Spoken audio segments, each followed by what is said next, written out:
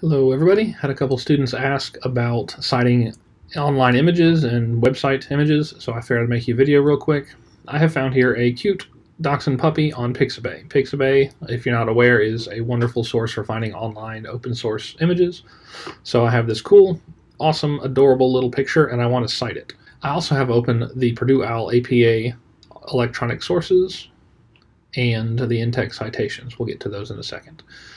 Whenever I'm citing a source, I always make sure to get the full reference information for the reference page first, and then you can use that to make the in-text.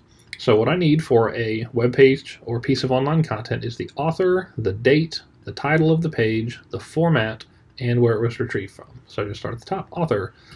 Now right here, I don't have an author specifically listed, but there is a username here, Conger Design. And one thing to note, I have this on half my screen, so it moves it down here. So if you're accessing it from a tablet or a phone, it'll kind of look like this. But if I make it full screen, it's over here on the right. So just keep that in mind that web pages will adapt most of the time to the screen size, and some of the information may be in a different place. So I have Conger Design. So over in my references, Conger Design, and I want the date.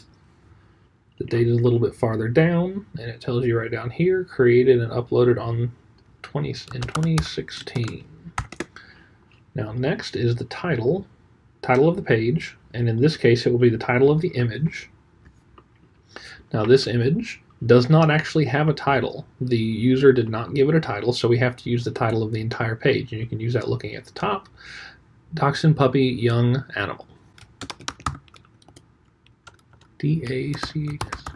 Dachshund Puppy Young Animal. Notice that only the first word is capitalized in the title, and then we have to have the format, which is an image. We have retrieved from in the URL. All you gotta do there is copy this whole URL and paste it in there.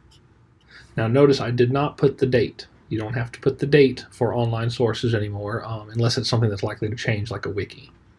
So that is our entire references page. One thing I'm going to change is because there's only one reference, you make that reference instead of references. Then I don't want it to be a link. Now we're going to pretend we're in the actual website now. This is the website. I have this picture, so let me copy the image, paste the image. So I have this picture in my website and I want to cite it.